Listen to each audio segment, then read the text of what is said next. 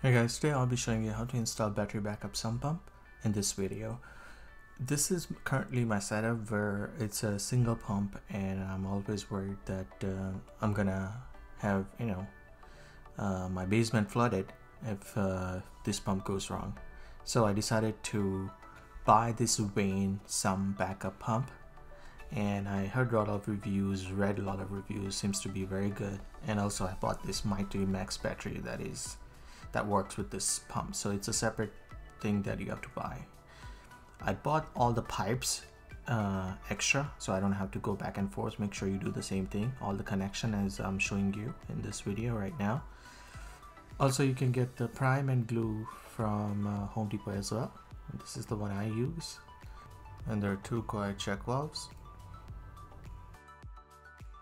Alright, so here I'm just taking a wood stick and taking the measurement from sump pump, bottom of sump pump to the level of floor, just so I can get an idea. And also this way I can create a blueprint of my project before I get started, where it's gonna make a 90-degree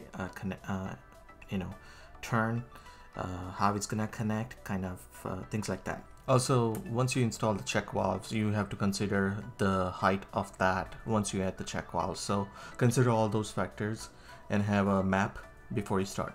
Another check you should do is check the diameter of the sump pit and also the diameter of both sump pumps, and make sure they will fit in your sump pit.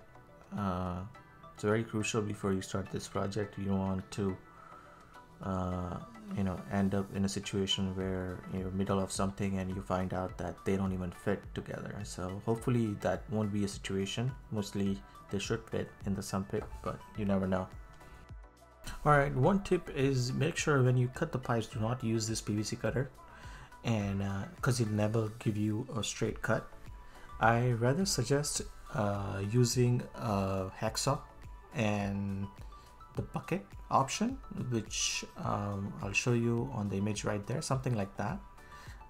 This will give you a better cut. But what I ended up doing for this project was using miter saw, because I had it home. I didn't want to spend money, so you can use that option or miter saw to cut everything faster, I guess, or just be careful. Have your PPE, personal protective equipment, ready when you start the project. Prepare the glasses and things like that, and make sure, measure everything. Use this will definitely give you a straight cut. Alright, once you figure out your how you're gonna cut the pipes, the next part is measuring the pipes and making sure you have because the plan is to put both the pump at the same time, and make sure you start from bottom, creating all the PVC pipe from bottom, and go up and make your final connection on the discharge pipe. That's the plan. So, and I'm saying because the sump pit level is never a flat surface, and that is the reason you have one pump setting higher than the other one. That's why you need to cut pipes multiple times. So in the next step, I have measured both equally. They're about the same length. This is where you don't connect the prime and glue. This is how it's gonna look. So I said in the beginning, blueprint. This is my blueprint of the project. That's how it's gonna come out at the end. So I had an idea how it's gonna connect and everything. So you should do the same thing before you start and make all connections before you glue the pipes. So this is I'm showing you how it's gonna connect, how it's gonna make an L shape, and where it's gonna connect. I measure everything. Remember that I used the wood stick to measure the length of these pipes. This is why I used it, to make sure I'm not going higher than that. Okay, so what I did, I ended up buying a new pump altogether, working new pump, as you see right there, and the black pump is the battery backup pump. So I don't want to remove the existing pump, and try figuring out how to remove the pipe and things like that. And my sump pump, basement is without the sump pump. while I'm working on it. So I decided to buy a second pump anyway, to get, you know, idea of how everything is going to connect, and how it's going to look, and I can measure everything, how it's going to set. So this is the time, once you connect all the pipes, you want to put this pump as it is before you prime and glue anything, before you move to the next step, because you may end up cutting the pipes again to adjust the height.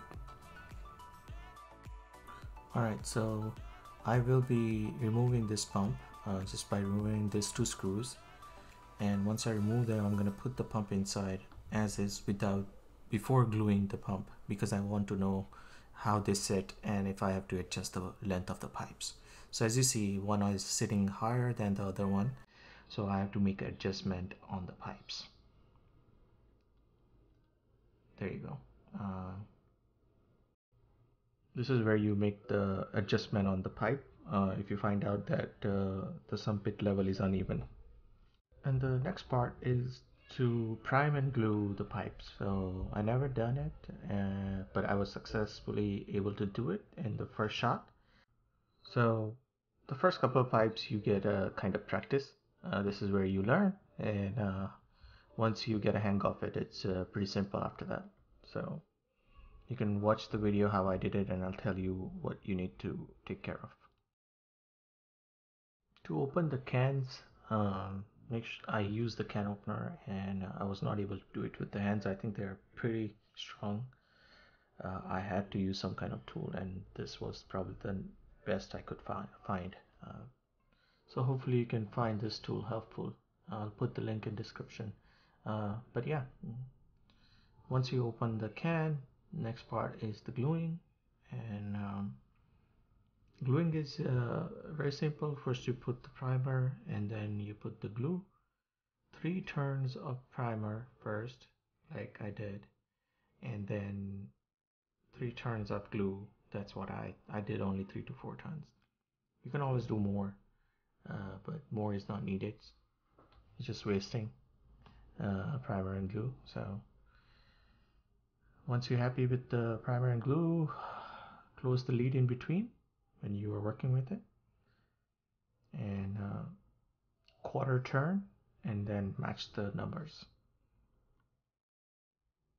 Alright, so when you connect them, you need to do quarter turn and line the numbers up like so, and hold them for 15 to 20 seconds like that, because they tend to push each other out. It creates a heat, and after 15-20 seconds you just want to wipe the extra glue or primer that you have it on the connections.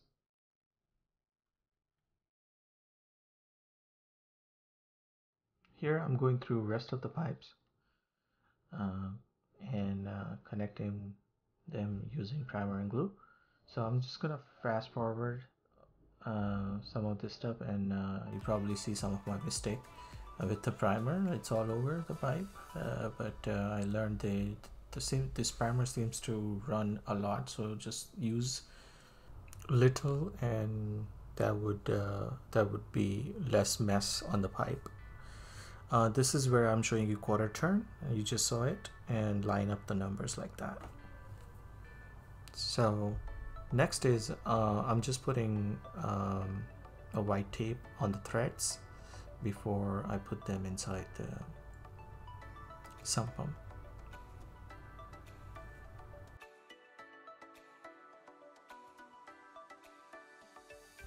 Alright, so here I'm making a connection to the sump pump. Again, just reminding you, you only do all this connection after you dry run, let's say dry fit everything, put the sump pump inside the sump pit. Everything looks level, because as I said, sump pit level is never leveled, and you have a one pipe shorter, one pipe is longer in the bottom, as I showed you earlier. Make sure you do that part. Everything looks good, all the pipe length, everything looks fine, you cut everything fine. Then you can join, prime, glue everything. And this is what it looks like, kind of final setup before I put them inside the sump pump. And I'm happy with the height and everything with the pipes from sump pump to the 90-degree elbow. And I put them inside the sump pump now, and everything looks good. It's time for me to find out the length between that pipe to here, and that would be the next step. Make sure you have enough clearance for the float switch. Always make sure that it's hanging properly in the water, the white one, as you see there. Make sure you adjust it properly so it's floating and all that stuff. Here I'm taking I again dry fit connection from discharge pipe. I have a rubber connection, so down the road if I have to remove the whole pump, I can just disconnect it from there and add another pump. So it's a modular setup, so I can take it out, put another pump, install another pump. So there's a flexibility. I'm just measuring everything here, how much I have to cut, and length of pipes and things like that. All right, here I'm just measuring the pipes again. Just showing you how I did it. I have to also extend the vertical pipe, and once everything looks good, I made a cut and connected everything as before. So here's everything dry fit with the proper measurement, and I was happy with how it's standing. And next step is to glue every connection. There's 3 connections actually, and that's about it. So alright, so here I made I glued and primed everything. Everything is properly connected now. So now the next part is to connect the battery to sump pump, battery backup sump pump, and I'll show you that next. So I'm showing you how the connections are being made. So that's the power comes from outlet, that's from the switch, that cable, that's from the switch. Yeah, that's sump pump, I'm sorry, that's a sump pump connection, and that's the float switch.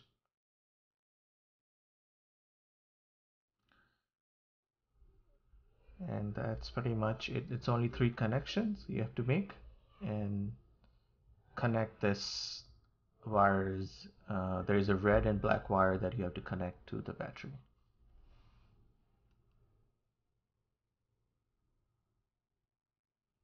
like so.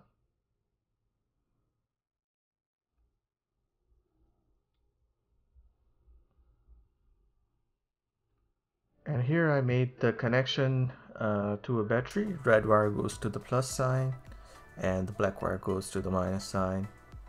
Negative terminal, positive terminal, that's what I meant.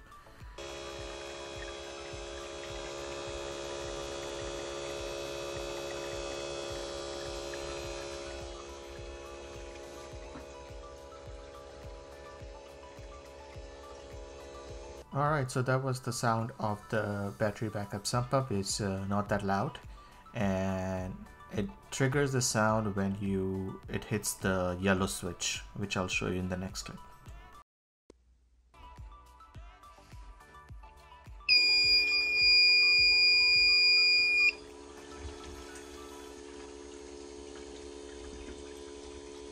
And one last tip is, before you test your battery backup, make sure your main sump pump is working fine, and make sure it discharges the water fine before you test your battery backup.